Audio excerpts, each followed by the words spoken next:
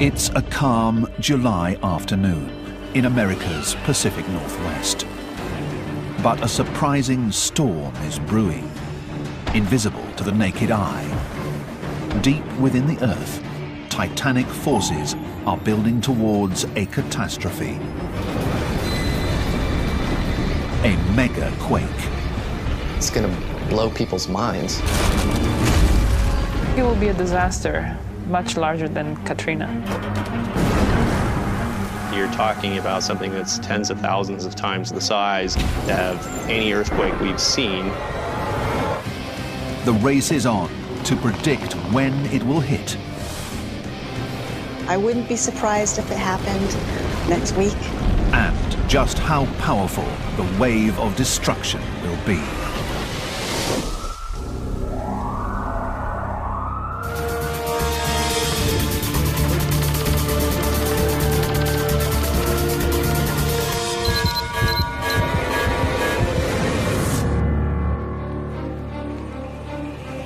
Megaquakes are among the most powerful forces of nature. They rival the destructive energy packed in an arsenal of atomic bombs. And they strike suddenly, violently, and without warning.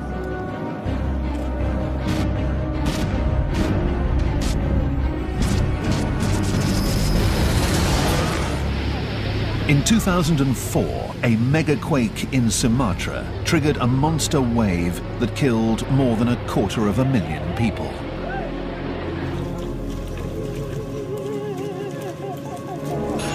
In 2010, another strike, this time in Chile.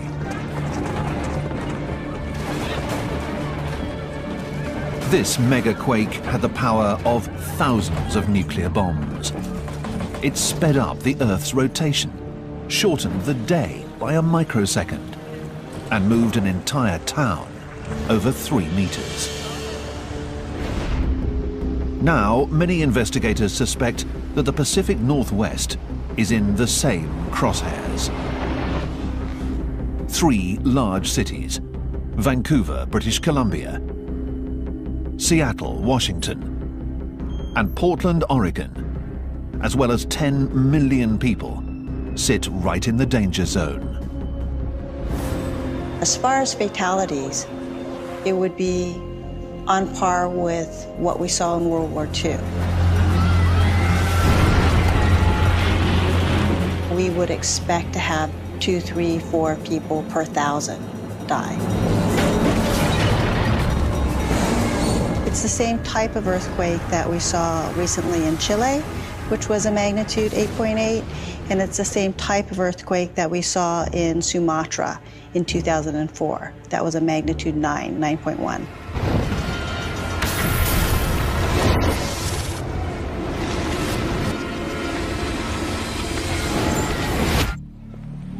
Investigators believe the threat of a similar megaquake is real.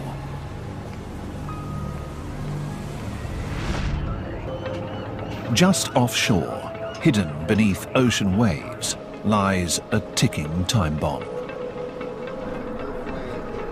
This is the spot where the earthquake's going to come from. It's about 12 to 15 kilometers beneath the seafloor right below us here. Marine geologist Chris Goldfinger gets as close as humanly possible to the place where the Earth will start to rip apart. A megaquake strike zone.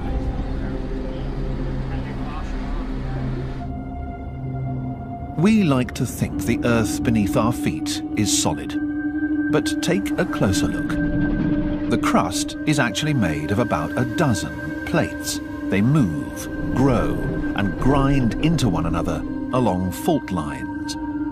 This is where megaquakes are born. In the region known as Cascadia, a Pacific plate named Juan de Fuca meets North America and dives below it. It's a special fault called a subduction zone. A megaquake is fueled when 2 plates get stuck. Pressure builds and then breaks free with fury.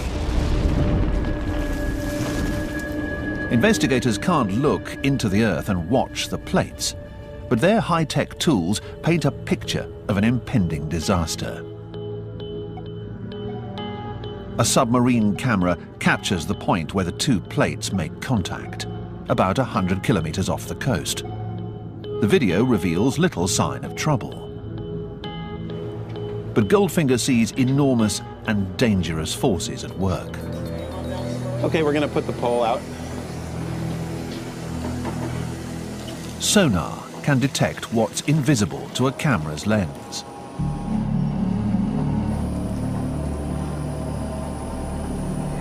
Oh, okay. About where the 20 fathom mark is? Yeah, that'd be perfect. If the fault is harmless, the seabed should appear smooth and undisturbed. This would indicate the plates are slipping past each other unimpeded. If sonar detects mountains, it's a sign the plates are jammed and an earthquake is building. The sonar map is striking. The Juan de Fuca plate is jamming itself under North America, pushing up the continental shelf.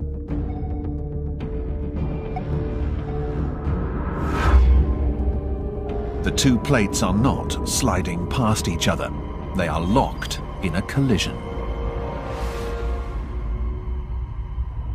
North America is buckling under pressure from the oceanic plate, and at some point it will suddenly release in one massive jolt. A subduction earthquake is the largest type of earthquake on Earth, and the reason is that the size of the earthquake is proportional to the surface area that actually moves during the earthquake. That surface area is huge. It is some 1,000 kilometers long from southern Canada to northern California, and at least 50 kilometers wide, making it as big as Ireland. The surface area is just giant. Very large surface area makes a very large earthquake. The fault is so large, scientists give it a special name, a megathrust.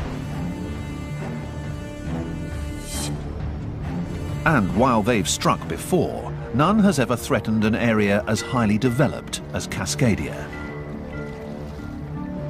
In recent times, there has not been a megathrust earthquake under a major city. So we really haven't seen the worst that the Earth can throw at a major city yet.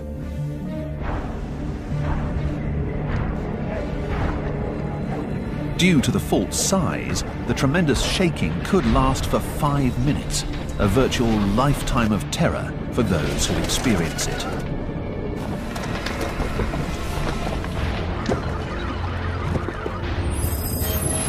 One thing that's dramatically different about these big subduction zone earthquakes is that they take a lot longer to rupture because they rupture a large area. The threat is looming, which poses the question, exactly when will the megathrust strike?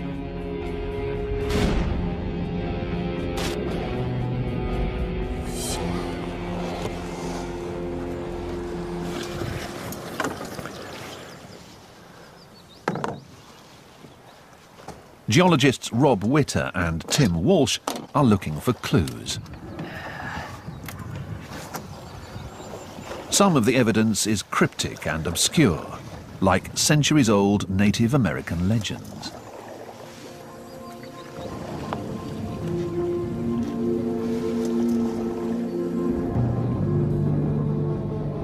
They tell of a pitched battle between two creatures, the Thunderbird and the whale. The Thunderbird is taken to represent strong ground shaking, and the whale is taken to represent the sea. And these native stories typically depict a battle in which the Thunderbird picks the whale up and drops it on land. To geologists, violent shaking means an earthquake. But the tales also suggest that the shaking caused the sea to invade the land.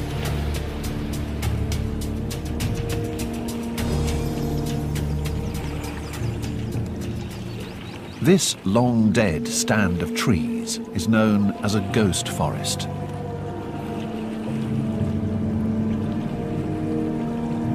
And this ghost forest has a story to tell.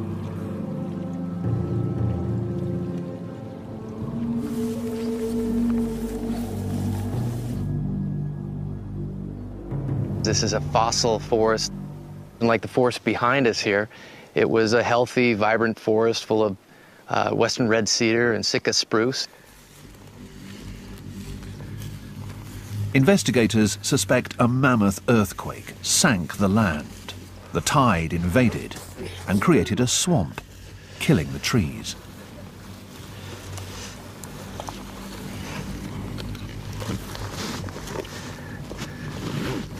Once this forest was submerged, it couldn't live with the salt water, and slowly the trees began to die off. The destruction is not unique. In Alaska, a forest died after an earthquake struck in 1964. The 9.2 shock was one of the largest ever recorded. It caused the coast to sink and the sea to invade, just as in Cascadia. It would be an astonishing coincidence if it were anything but a big earthquake, like the ones we've seen do just this. Carbon dating shows the ghost forest died around 1700. But the definitive date is corroborated by another event, half a world away, in Japan.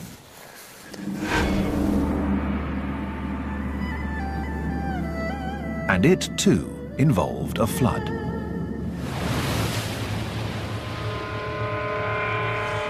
From out of nowhere, massive waves slammed ashore. The date was the 27th of January, 1700, about when the trees in Cascadia died. That pointed a finger directly at Cascadia as being the source of that tsunami. The puzzle came together. In January 1700, a massive earthquake hit and sank the coast, flooding the forests. It also generated a tsunami powerful enough to swamp unsuspecting villagers, thousands of kilometers away.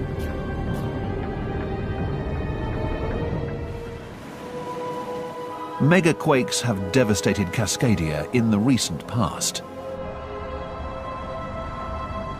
When will the next one strike?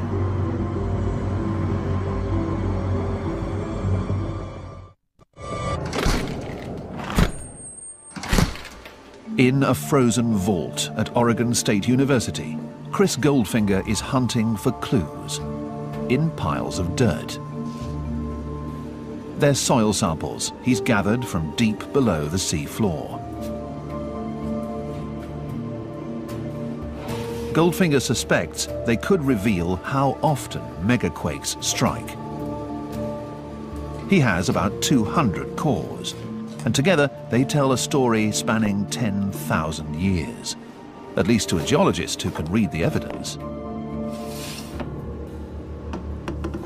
What you see inside are sediments from the last few thousand years. This is one earthquake that goes from here to here. From subtle shifts in the soil, Goldfinger sees a pattern. The changes mark where an earthquake has triggered an undersea landslide. Carbon dating determines when the quakes struck. The results are ominous. In the past 10,000 years, megastrikes have hit here on 19 separate occasions. Clearly, the ground beneath Cascadia is not as stable as scientists once believed. The minimum time that we see between earthquakes is about 170 to 200 years, and it's been about 310 since the last one. We're well within the window to have another earthquake. Our tools can't tell us exactly when the next megaquake will strike. But geologist Tim Melbourne sees clues that reveal how destructive a strike will be. All right, let's see the antenna here. Melbourne uses state-of-the-art global positioning. All right, this looks good.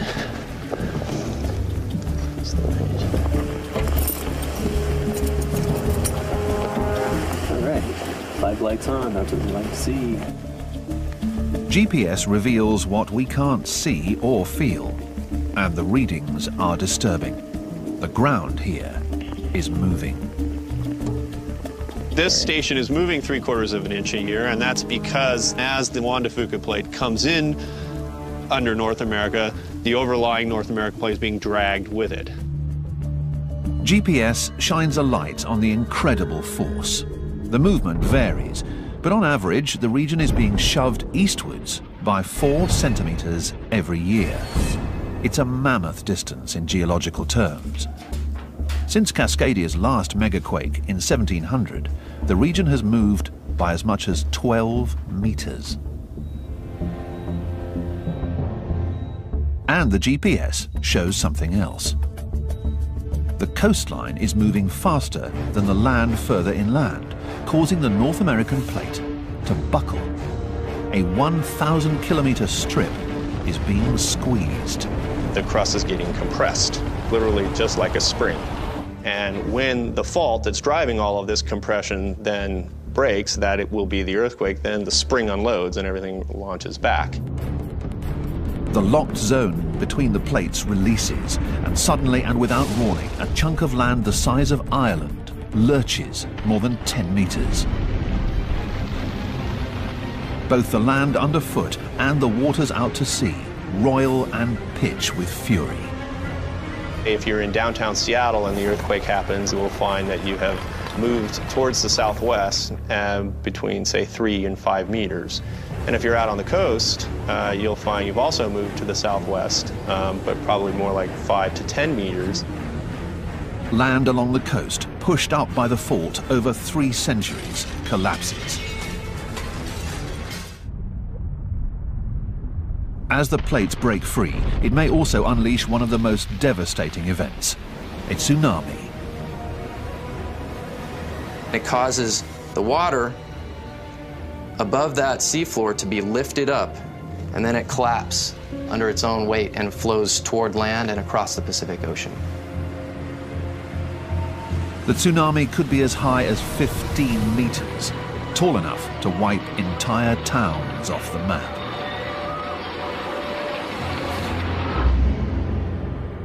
The Cascadia fault line is beginning to reveal the titanic forces at play.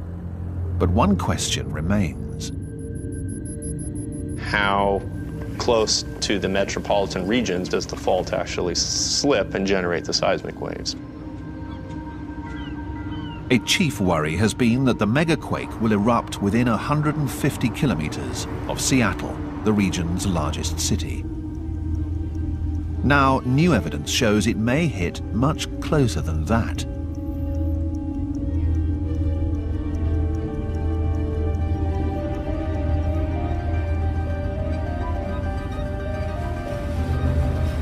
Not far from Seattle, the fault is rumbling.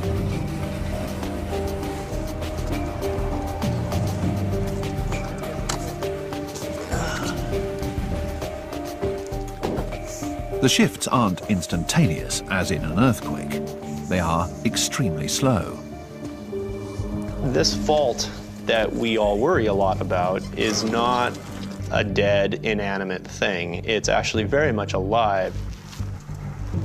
About 80 kilometers inland from the coast, the North American and Juan de Fuca plates grind against each other.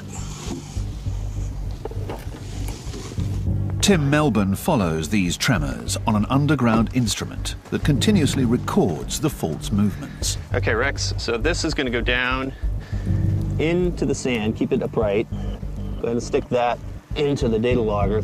We can actually see it in a minute-by-minute basis. Where is the Cascadia fault slipping? How much did it slip by in the last 12 hours?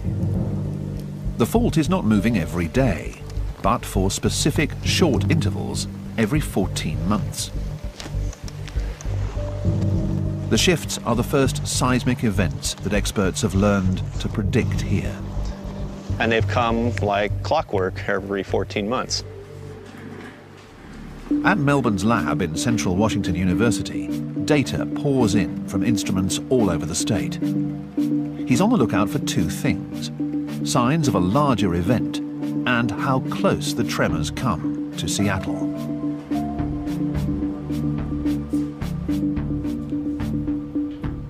When he and Rex Flake map where the fault is moving, the news is ominous. This was only 170. Yeah, so this one's a good 60% bigger. The lock zone of the fault, rather than stopping at the coast of Cascadia, it actually comes inland, at least in the Washington State region, by as much as about 50 miles. The locked zones appear to extend much farther inland than previously thought. It makes for a much more powerful quake, much closer to where people live.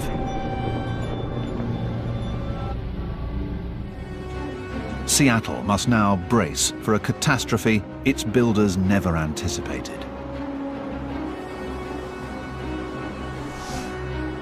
But it's not the only city facing this unwelcome news. In the middle of the continent, in America's heartland, another major quake may be building.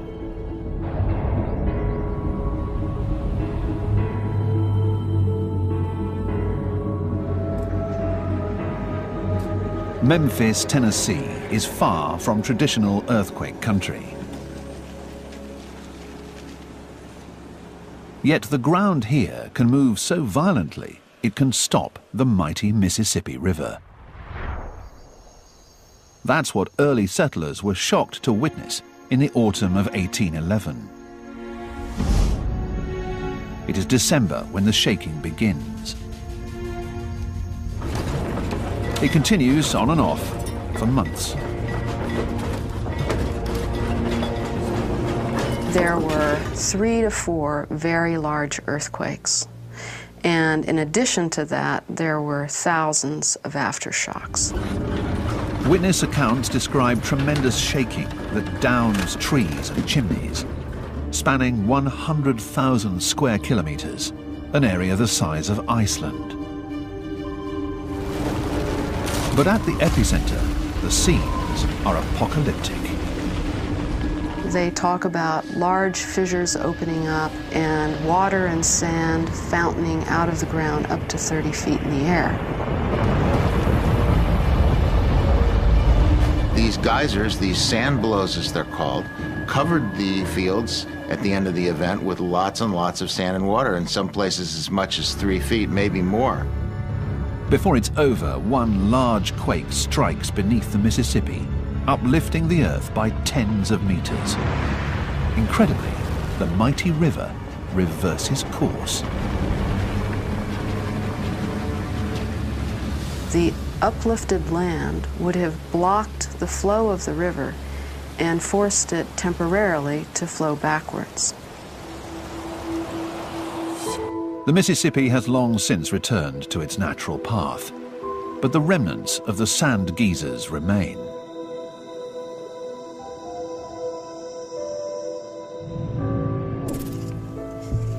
Excavations of those geysers and hunts for hidden fault lines are exposing what happened here and what may await Memphis.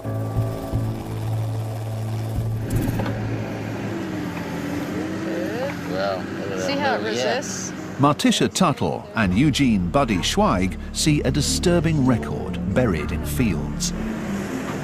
That's good. The quakes of 1811 and 1812 were not flukes. They were just the latest in a series that stretches over hundreds, if not thousands of years. This is the sand dike where the water and sand shot to the surface. The earthquakes turned the wet, sandy soil into a liquid. The water pressure between the sand grains starts increasing from the shaking until finally the sand grains are pushed apart so they're not touching each other anymore, and the material, instead of being just a layer of sand, starts behaving like a liquid. The quakes liquefy soil around 6 meters underground. The increased pressure inside the liquefied soil forces it to seek an outlet. It erupts.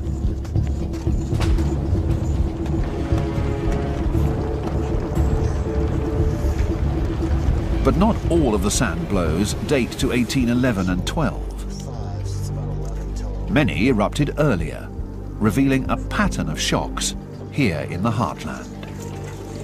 The older ones seem to cluster in age around 1450 AD and 900 AD, and indeed there are even some older than that. About every 500 years, there seems to have been a major earthquake, indeed a sequence of earthquakes.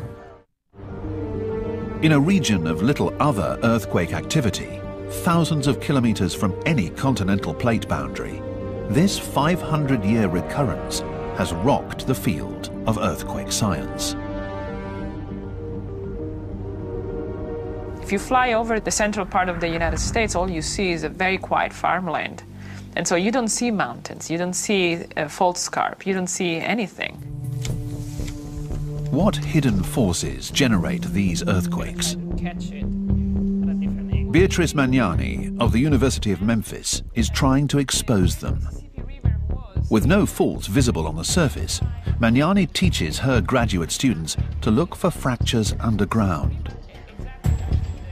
So we discovered a new fault. Nobody knew this fault existed, and it's located right here. Now the key is understanding when this fault moved last, right? Not far from Memphis, the team hunts for fault lines by essentially taking an X-ray. We're ready to shoot. They use seismic waves, the same waves generated by an earthquake.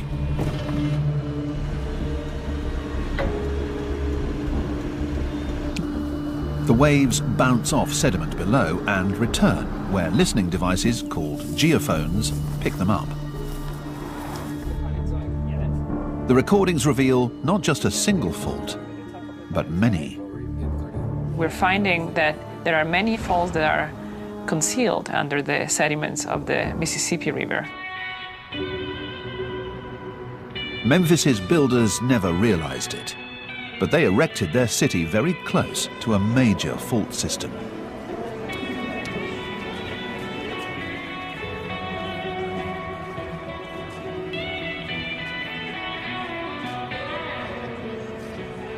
Memphis, Tennessee is not braced for an earthquake. But if scientists are right, it may soon face a quake that could lay waste to the city and threaten the people who live there. By some measures, actually, the hazard here is as high as in California. We say that a probability of around a magnitude 6 occurring in the next 50 years is probably something on the order of 80 or 90%. The quakes that struck here in 1811 and 1812 were even more powerful and blew sand from beneath over a vast area. These features are so large that you can see them from the air. Let's take a look at that spot over there. Okay. The sand blows stretch over thousands of square kilometers. Only large earthquakes can liquefy soil over such a wide area. I think they were very powerful earthquakes. At least one of them was on the order of a magnitude 7.6 or larger. In 1811, few buildings existed that could collapse and kill people.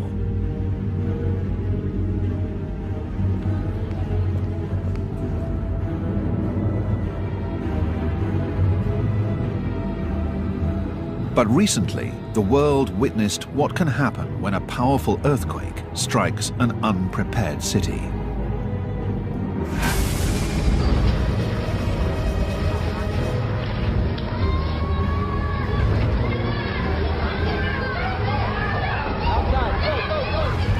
This is Haiti in 2010. A magnitude 7 quake struck the capital, Port-au-Prince. Less powerful than the 1811 and 1812 quakes in the US. But it left Port-au-Prince in complete ruin.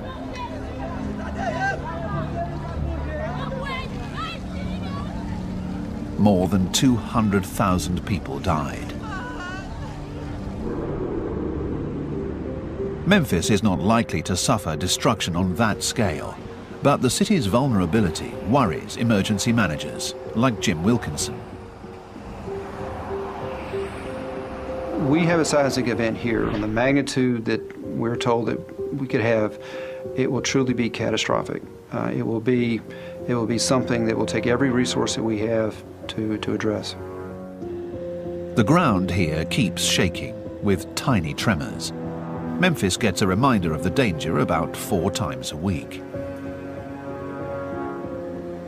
We record roughly 200 earthquakes a year, and they are a magnitude between 4 and 1.5. These tremors are at the center of a controversy. They could be just aftershocks of 1811 and 1812. Skeptics also point to inconclusive GPS data.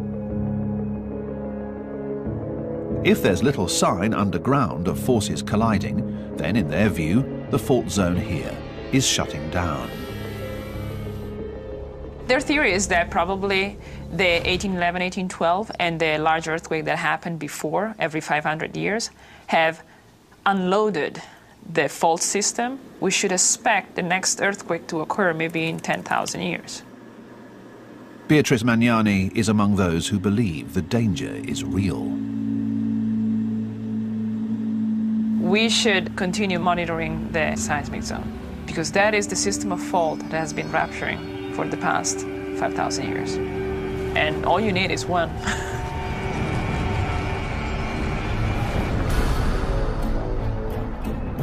Just outside Memphis, a hidden fault may be like a spring, ready to release. 3,000 kilometers to the northwest, in Cascadia, there is no debate. The clock here is already ticking. Scientists are trying to determine if its cities will survive a mega-thrust quake. Such a quake here could be the first in history to hit a major American city.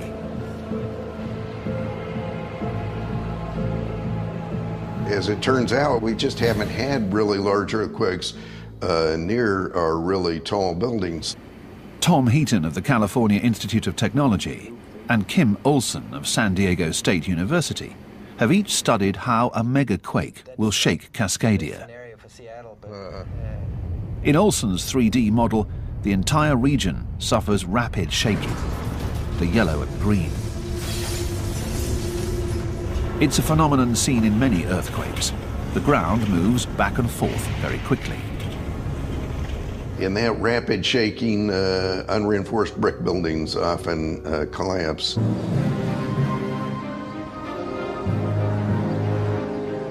The region's historic districts are filled with unreinforced brick structures. Then there's the quake's additional danger, duration. In Olson's model, the shaking lasts for more than 5 minutes. That much quaking won't just collapse brick buildings. It will liquefy soils, sever highways, and collapse bridges. Anytime you have permanent ground deformation, if you have buildings or structures built on them, then they can be extensively damaged. But some areas like here, Yumei Wang monitors geological hazards for Oregon. She expects a Cascadia megaquake to liquefy soils along the rivers, disrupting the state's fuel and energy supplies. in this area, the land could move out by 25 feet, taking the towers down with it.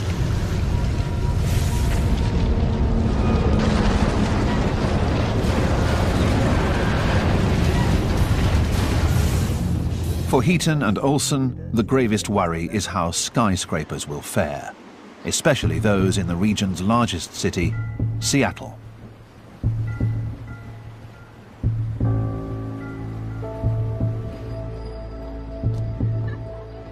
Skyscrapers are built to flex, which should allow them to survive earthquakes. But a megaquake won't just bombard Seattle with rapid shaking. It will salt the city with another type of wave. In Olson's model, they are red and blue. A lot of the energy is being transferred to long period waves, And by that, I mean like long roller coaster motion waves. These long-period waves make the ground undulate, almost like rolling ocean waves. People on the street may not feel endangered, but skyscrapers will start to sway dramatically. Only huge quakes like the 8.8 that struck Chile in 2010 generate these waves.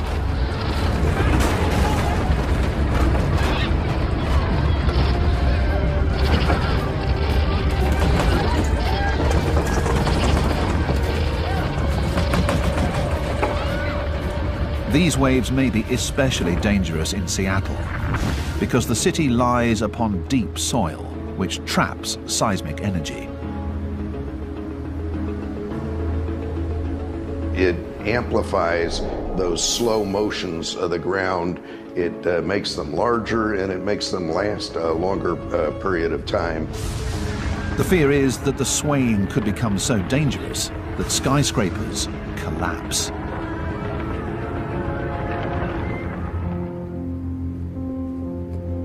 Tom Heaton has run the calculations over and over, and his findings are disturbing. Basically, if the roof of the building is swaying more than about 3 feet relative to the base of the building, you're going to start seeing some permanent damage. It's conceivable that you could see collapse. Heaton estimates that many of the buildings of 10 or more stories could be in danger. John Hooper concedes that some skyscrapers may collapse, but most will not. The vast majority of buildings, people will be uninjured, be able to get out, etc. Those that might be susceptible to this sort of cascading event, there's probably less than 10 on the skyline. Still, thousands live and work in these buildings. They and millions more could soon suffer one of the worst natural disasters ever to strike the US. The effect will be widespread, and I think that's a key point. It won't just be Seattle. It could be from Vancouver, British Columbia, all the way down to Northern California. The nightmare scenario is that the earthquake strikes on a sunny weekday afternoon in the middle of summer. Many are at work in the high-rises and old brick buildings susceptible to collapse.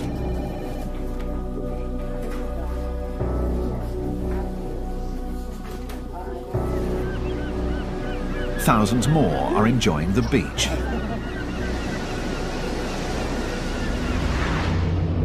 Just off the coast of Northern California, the megaquake suddenly begins. The rupture starts perhaps at one end of the fault and ruptures to the other end, tearing like a zipper. Goes at about 3 kilometers a second on average. As North America jolts upwards, it generates the tsunami. At 1,000 kilometers an hour, it will take 4 hours to hit Hawaii and 8 hours to swamp Japan. Hopefully, most there will reach higher ground. In North America, it isn't the tsunami that arrives first, but the powerful seismic waves, hurtling through the earth at 11,000 kilometers an hour. There will be no warning. People will know that an earthquake hit when the ground starts to shake. It's going to blow people's minds. It's going to be strong shaking like nobody's ever felt before. Bridges collapse.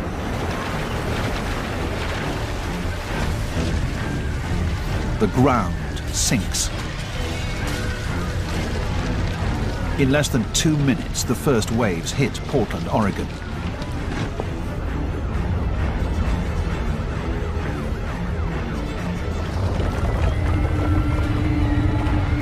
Those in the city's historic buildings do not have much time.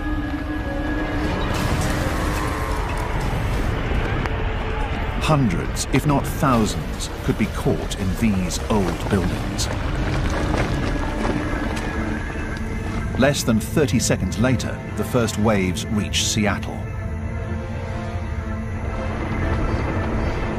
The violent shaking is only the beginning for Cascadia's largest city.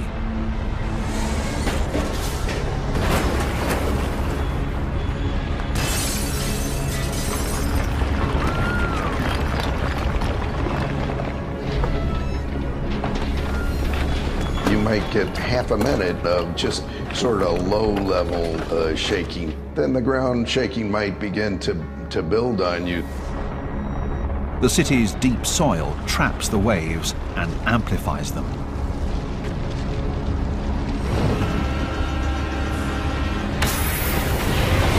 If you were in a tall building, the building would start to sway quite a lot.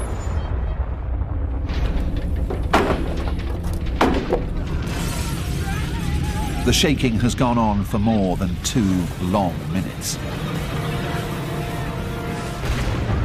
Fires erupt across the region.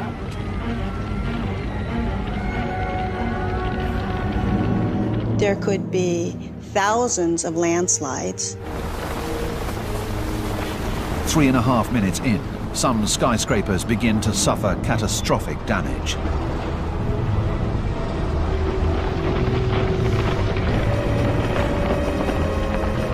Most steel buildings will begin to fracture the welds. In the case of concrete, they'll start to get cracks in the concrete elements. Some may collapse.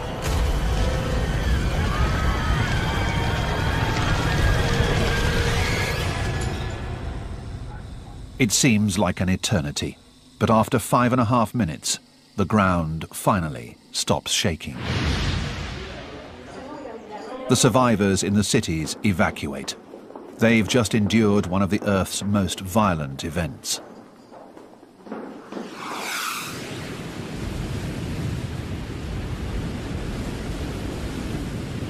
But for those on the coast, the worst is yet to come.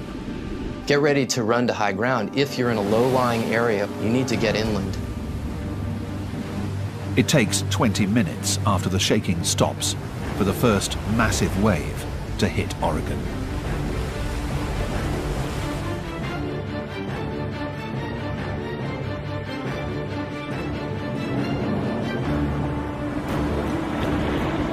It's not just one wave, it's a series of waves that will continue to come for many hours and possibly a day.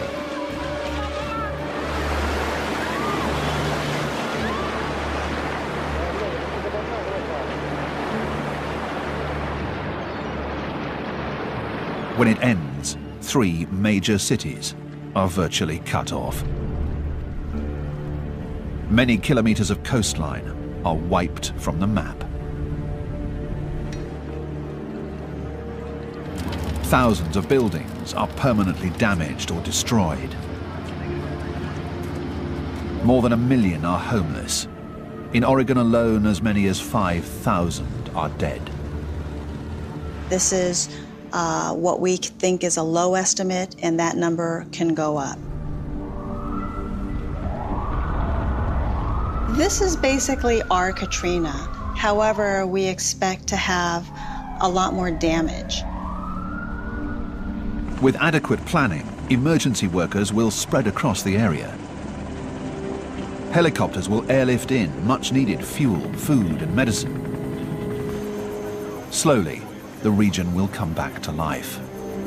The U.S. is a resilient place.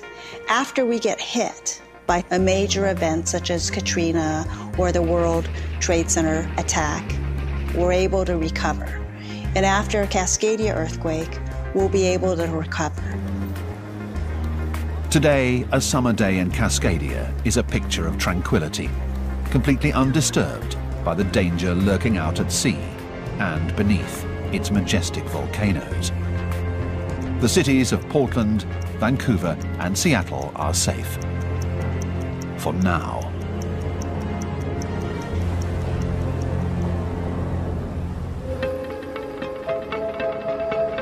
Don't miss Why Planes Crash, a brand new series starting next Monday at 9, only on National Geographic Channel. Stay tuned for Air Crash Investigation. About every 500 years, there seems to have been a major earthquake, indeed a sequence of earthquakes. In a region of little other earthquake activity, thousands of kilometers from any continental plate boundary, this 500-year recurrence has rocked the field of earthquake science.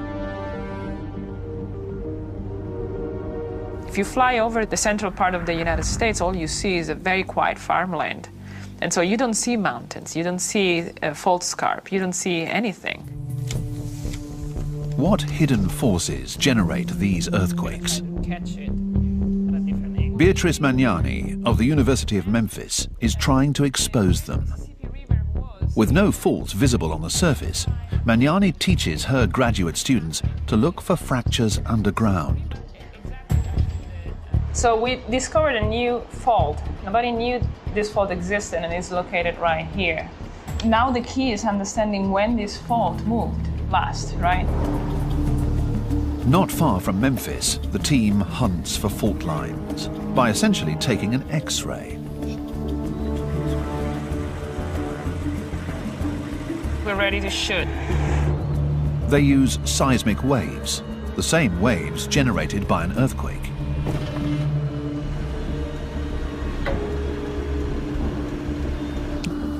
The waves bounce off sediment below and return, where listening devices called geophones pick them up. The recordings reveal not just a single fault, but many. We're finding that there are many faults that are concealed under the sediments of the Mississippi River. Memphis's builders never realized it, but they erected their city very close to a major fault system.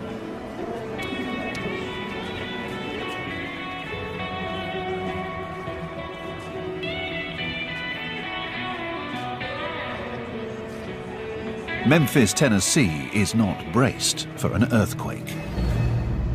But if scientists are right, it may soon face a quake that could lay waste to the city and threaten the people who live there. By some measures, actually, the hazard here is as high as in California. We say that a probability of around a magnitude 6 occurring in the next 50 years is probably something on the order of 80 or 90%.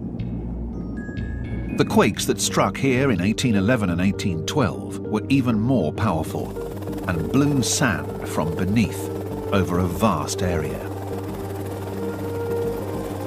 These features are so large that you can see them from the air. This is the sand dike, where the water and sand shot to the surface. The earthquakes turned the wet, sandy soil into a liquid. The water pressure between the sand grains starts increasing from the shaking until finally the sand grains are pushed apart so they're not touching each other anymore, and the material, instead of being just a layer of sand, starts behaving like a liquid. The quakes liquefy soil around 6 meters underground. The increased pressure inside the liquefied soil forces it to seek an outlet. It erupts.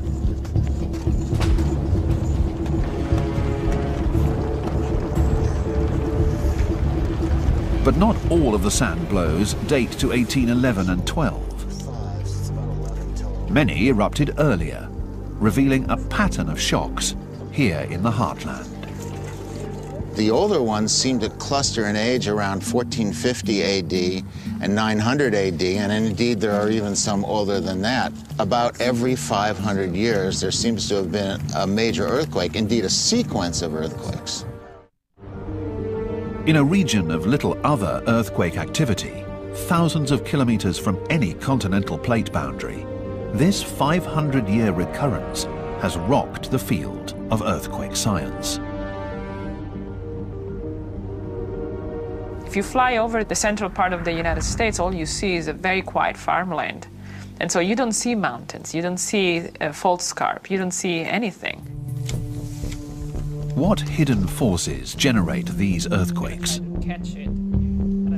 Beatrice Magnani of the University of Memphis is trying to expose them. With no faults visible on the surface, Magnani teaches her graduate students to look for fractures underground. So we discovered a new fault. Nobody knew this fault existed, and it's located right here. Now the key is understanding when this fault moved last, right? Not far from Memphis, the team hunts for fault lines by essentially taking an X-ray. We're ready to shoot. They use seismic waves, the same waves generated by an earthquake.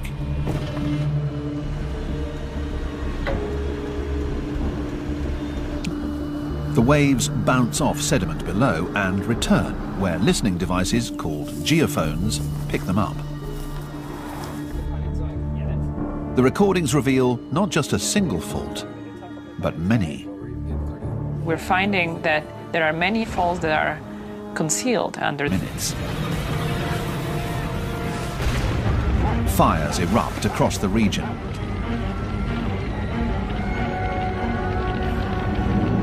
There could be thousands of landslides. 3.5 minutes in, some skyscrapers begin to suffer catastrophic damage.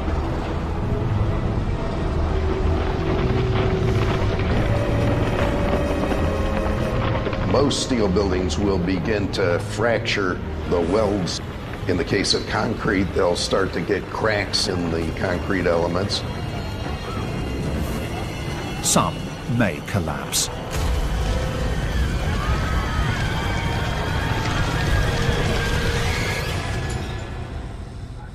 It seems like an eternity, but after 5.5 minutes, the ground finally stops shaking.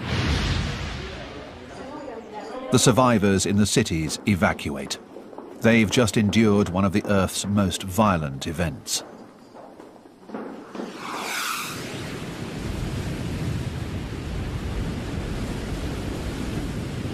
But for those on the coast, the worst is yet to come.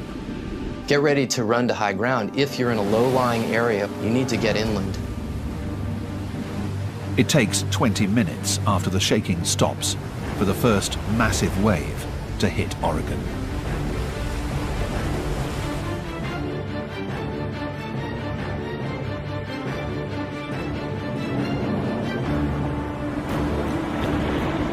It's not just one wave, it's a series of waves that will continue to come for many hours and possibly a day.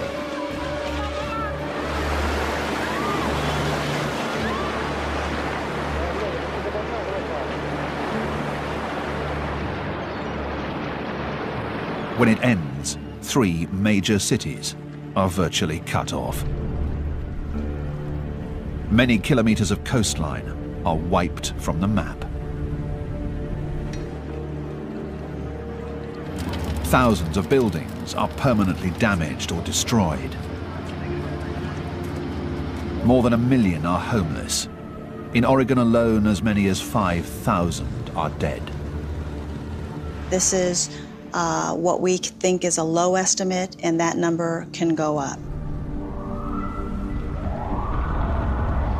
This is basically our Katrina. However, we expect to have a lot more damage. With adequate planning, emergency workers will spread across the area. Helicopters will airlift in much-needed fuel, food, and medicine. Slowly, the Juan de Fuca plate is jamming itself under North America, pushing up the continental shelf.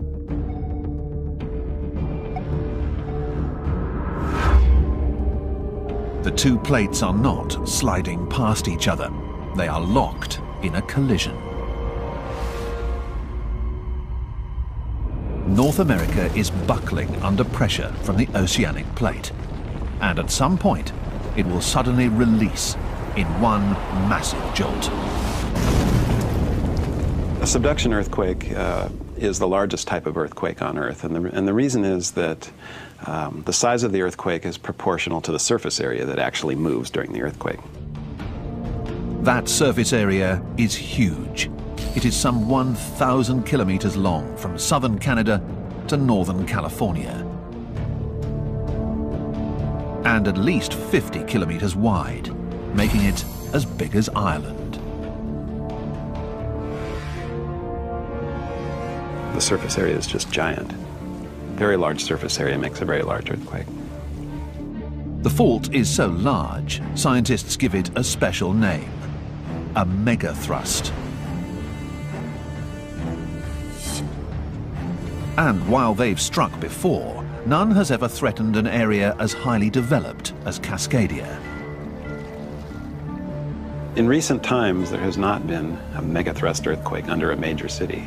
So we really haven't seen the worst that the Earth can throw at a major city yet.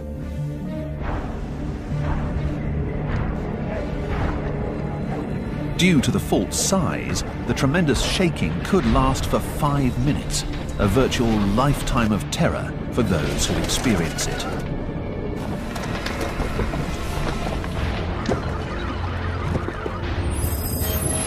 One thing that's dramatically different about these big subduction zone earthquakes is that they take a lot longer to rupture because they rupture a large area.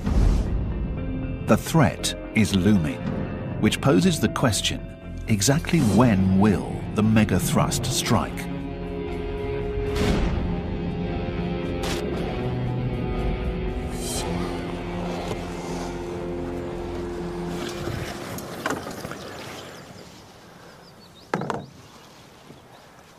Geologists Rob Witter and Tim Walsh are looking for clues. Some of the evidence is cryptic and obscure, like centuries-old Native American legends.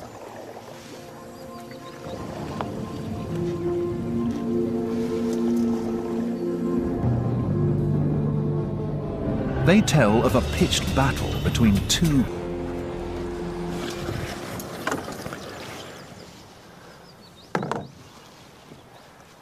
Geologists Rob Witter and Tim Walsh are looking for clues. Some of the evidence is cryptic and obscure, like centuries-old Native American legends.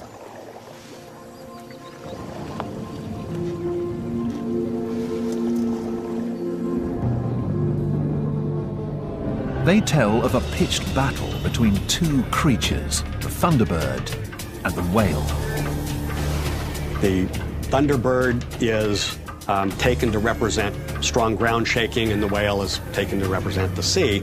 And these native stories typically depict a battle in which the thunderbird picks the whale up and drops it on land. To geologists, violent shaking means an earthquake. But the tales also suggest that the shaking caused the sea to invade the land.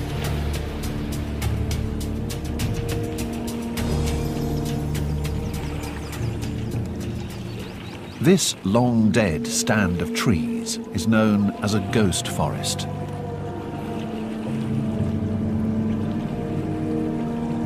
And this ghost forest has a story to tell.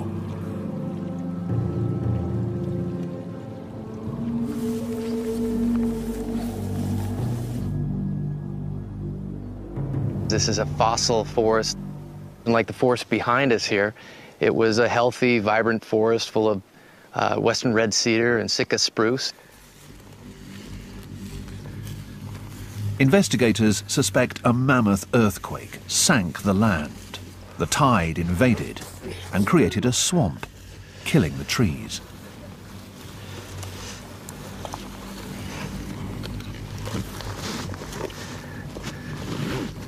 Once this forest was submerged, it couldn't live with the salt water, and slowly the trees began to die off.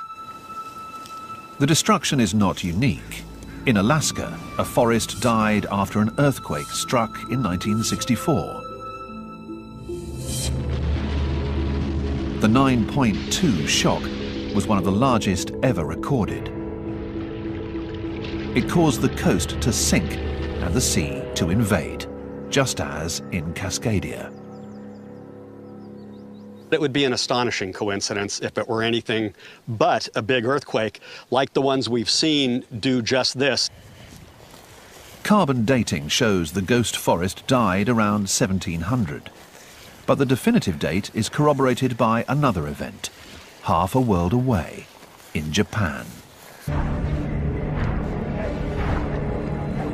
Due to the fault's size, the tremendous shaking could last for 5 minutes, a virtual lifetime of terror for those who experience it.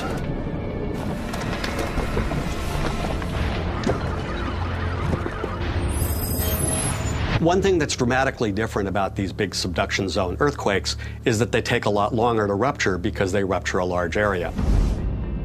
The threat is looming, which poses the question, exactly when will the megathrust strike?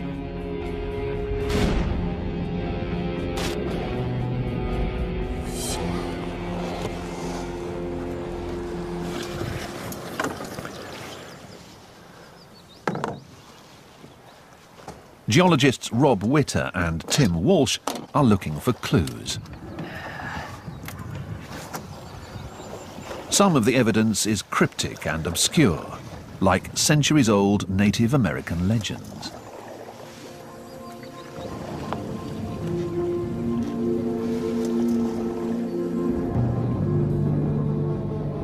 They tell of a pitched battle between two creatures, the Thunderbird and the whale.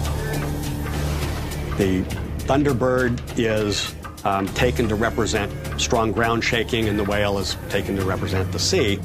And these native stories typically depict a battle in which the Thunderbird picks the whale up and drops it on land. To geologists, violent shaking means an earthquake. But the tales also suggest that the shaking caused the sea to invade the land.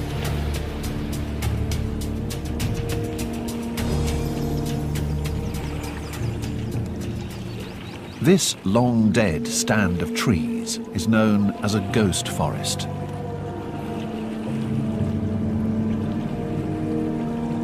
And this ghost forest has a story to tell.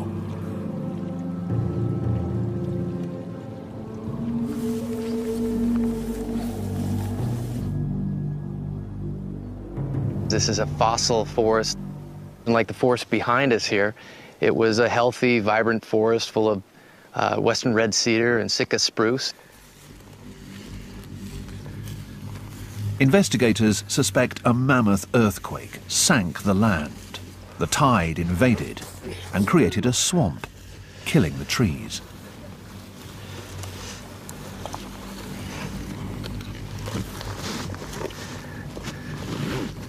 Once this forest was submerged, it couldn't live with the salt water, and slowly the trees began to die off.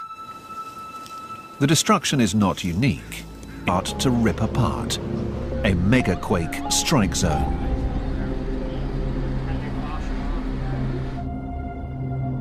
We like to think the earth beneath our feet is solid, but take a closer look. The crust is actually made of about a dozen plates. They move, grow, and grind into one another along fault lines. This is where megaquakes are born. In the region known as Cascadia, a Pacific plate named Juan de Fuca meets North America and dives below it. It's a special fault called a subduction zone. A megaquake is fueled when two plates get stuck. Pressure builds and then breaks free with fury. Investigators can't look into the earth and watch the plates, but their high-tech tools paint a picture of an impending disaster. A submarine camera captures the point where the two plates make contact, about 100 kilometers off the coast. The video reveals little sign of trouble. But Goldfinger sees enormous and dangerous forces at work. Okay, we're going to put the pole out. Sonar can detect what's invisible to a camera's lens.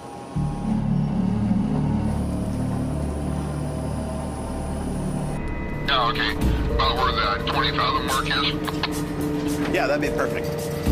If the fault is harmless, the seabed should appear smooth and undisturbed. This would indicate the plates are slipping past each other unimpeded. If sonar detects mountains, it's a sign the plates are jammed and an earthquake is building.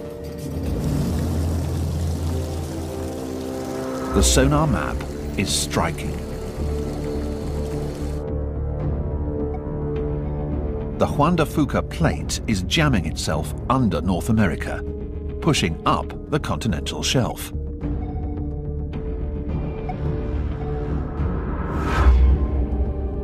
The two plates are not sliding past each other. They are locked in a collision. North America is buckling under pressure from the oceanic plate, and at some point it will suddenly release in one massive jolt. A subduction earthquake is the largest type of earthquake on Earth, and the reason is that the size of the earthquake is proportional to the surface area that actually moves during the earthquake. That surface area is huge. In recent times, there has not been a megathrust earthquake under a major city. So we really haven't seen the worst that the Earth can throw at a major city yet.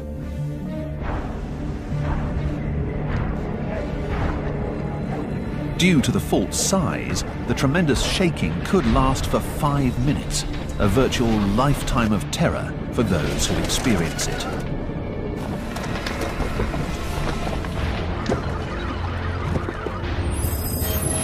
One thing that's dramatically different about these big subduction zone earthquakes is that they take a lot longer to rupture because they rupture a large area. The threat is looming, which poses the question, exactly when will the megathrust strike?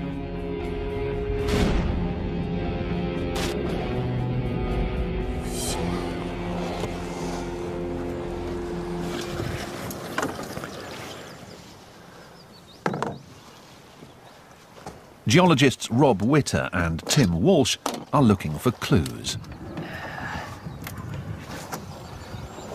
Some of the evidence is cryptic and obscure, like centuries-old Native American legends.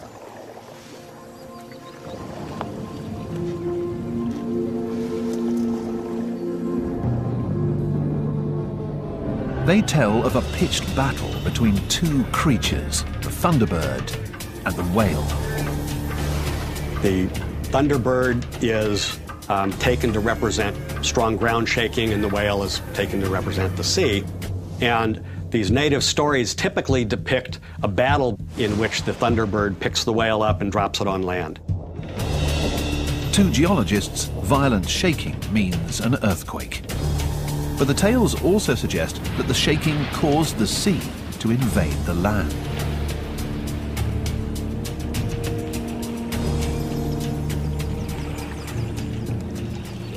This long-dead stand of trees is known as a ghost forest.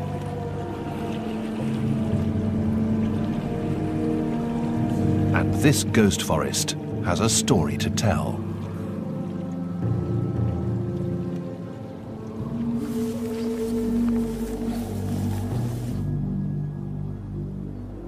This is a fossil forest. And like the forest behind us here, it was a healthy, vibrant forest full of western red cedar and Sitka spruce. Investigators suspect a mammoth earthquake sank the land. The tide invaded and created a swamp, killing the trees.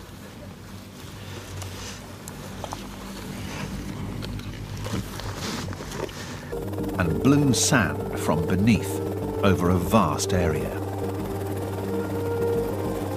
These features are so large that you can see them from the air. Let's take a look at that spot over there. Okay. The sand blows stretch over thousands of square kilometers. Only large earthquakes can liquefy soil over such a wide area. I think they were very powerful earthquakes. At least one of them was on the order of a magnitude 7.6 or larger. In 1811, few buildings existed that could collapse and kill people.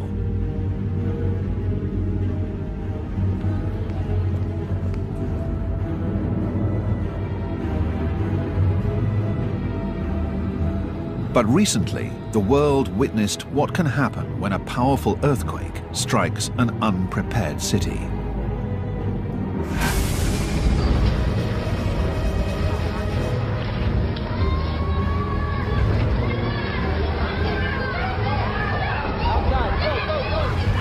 This is Haiti in 2010. A magnitude 7 quake struck the capital, Port-au-Prince. Less powerful than the 1811 and 1812 quakes in the US. But it left Port-au-Prince in complete ruin.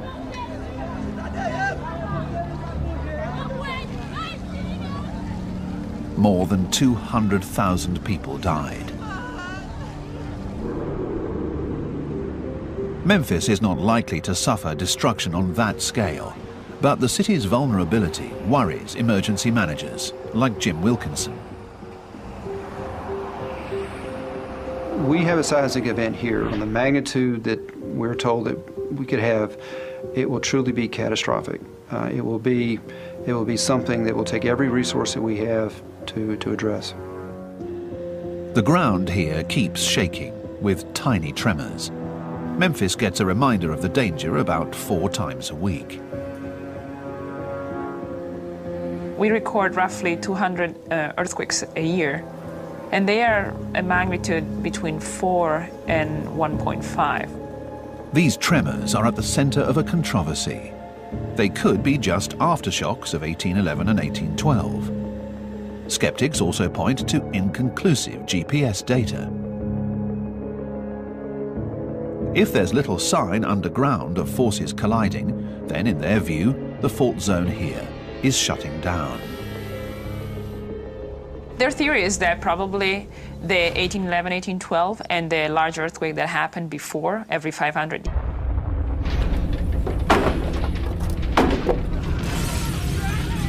The shaking has gone on for more than 2 long minutes. Fires erupt across the region.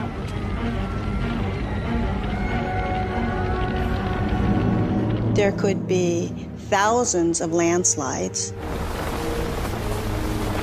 3.5 minutes in, some skyscrapers begin to suffer catastrophic damage.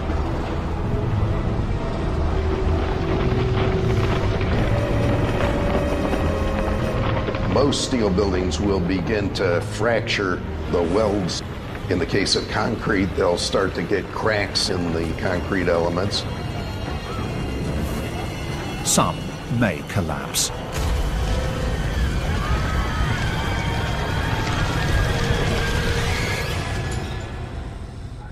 It seems like an eternity, but after 5.5 minutes, the ground finally stops shaking. The survivors in the cities evacuate. They've just endured one of the Earth's most violent events.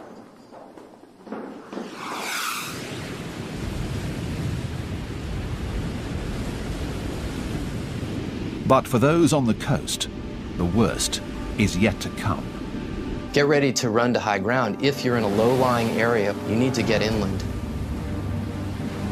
It takes 20 minutes after the shaking stops for the first massive wave to hit Oregon.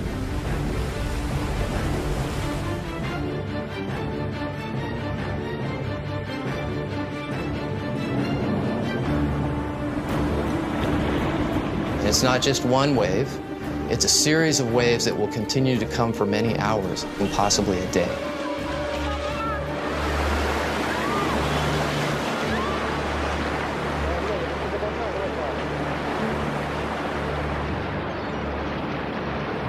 When it ends, 3 major cities are virtually cut off.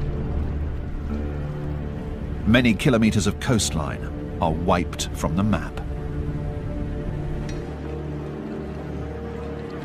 Thousands of buildings are permanently damaged or destroyed. More than 1 million are homeless. In Oregon alone, as many as 5,000 are dead. This is what we think is a low estimate, and that number can go up. This is basically our Katrina. However, we expect to have a lot more damage. With adequate planning, emergency workers will spread across